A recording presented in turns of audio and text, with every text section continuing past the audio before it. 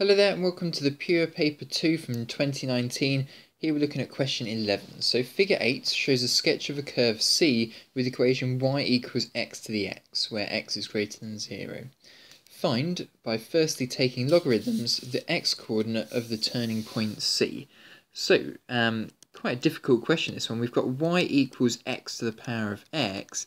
X is in both positions here, so this is going to be quite a difficult differential to work out. We need to differentiate it because obviously we want to work out a turning point. So it says first by taking logarithms, so I think we'll do that. We'll take lns of both sides, and it's going to be ln of y on the left hand side and ln of x to the x on the right hand side.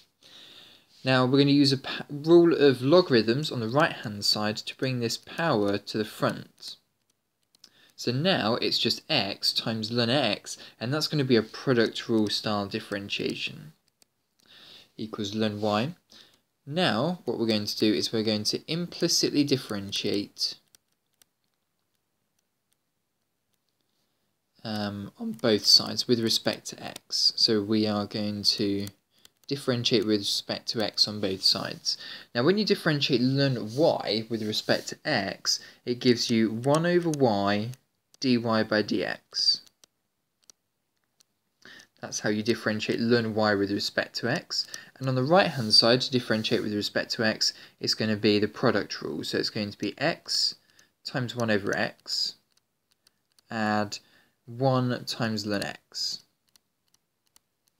So if we sort out the right hand side and times by y, it's going to be dy by dx equals x times 1 over x is 1 plus ln x, and then we'll multiply that by y up onto the other side. And we know from originally that y is equal to x ln x, so dy by dx is going to equal 1 plus ln x times x to the x.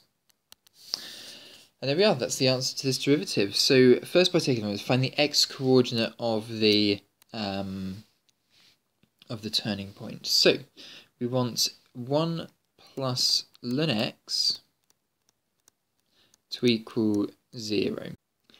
So if we take the 1 onto the other side and get rid of the ln. How do you get rid of a ln? You e both sides. So it's going to be e to the minus 1.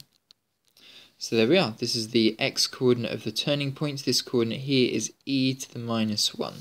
And why did I just set the bracket equal to 0?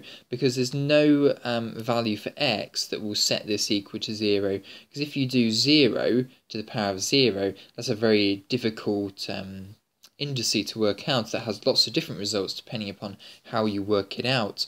But this inside the bracket here should have a value that equals 0, and it is e to the minus 1. So that's the answer to part A. Let's now move on to part B. So figure 8 shows that a sketch with curve C with y equals x to the x. The point alpha 2 lies on C.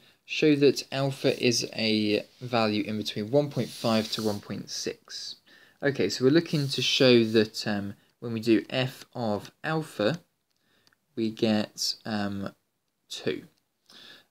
So that's going to mean x to the x equals 2.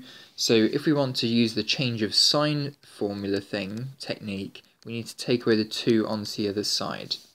So now what we're going to do is we'll call this function here, well, I've used the f already, so we'll call this function g.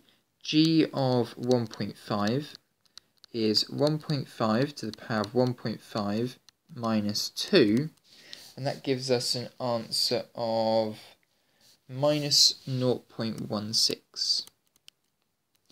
And g of 1.6 will give us 1.6 to the power of 1.6 minus 2, and that gives us an answer of 0.12. And now we can use that change of sign formula. So as f of x is continuous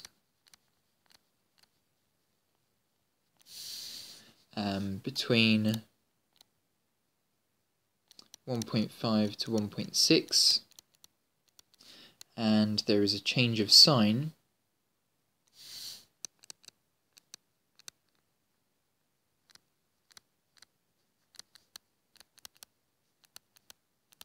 there exists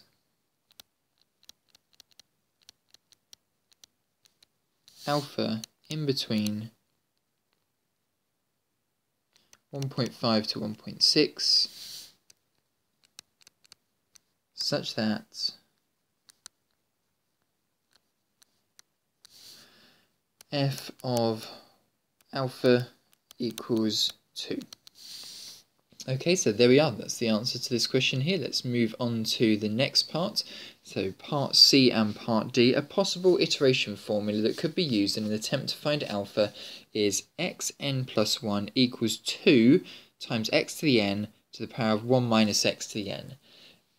Using this formula with x1 equals 1.5, find x4 to 3 decimal places. So if x1 equals 1.5, this is this kind of question where you have to put 1.5 into your calculator and then use the formula, but instead of x, use answer button. So now this is going to input 1.5 in both places where xn is, and that will give us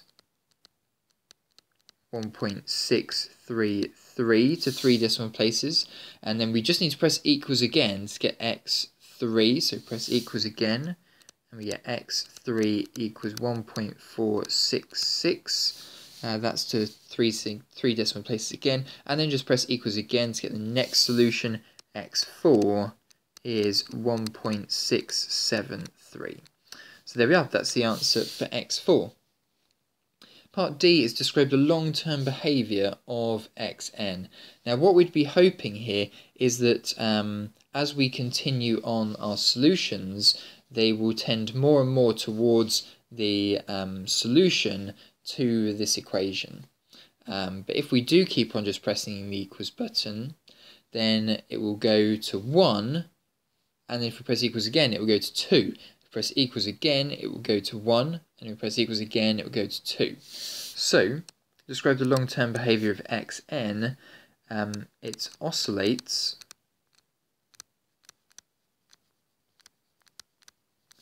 from xn equals 1 to xn equals 2. Okay, so that's just what happens when you continue to press the equals button. That's the long-term behaviour of xn. So there we are, that's the answer for this question here, question 11, worth 11 marks. Let's now move on to question 12.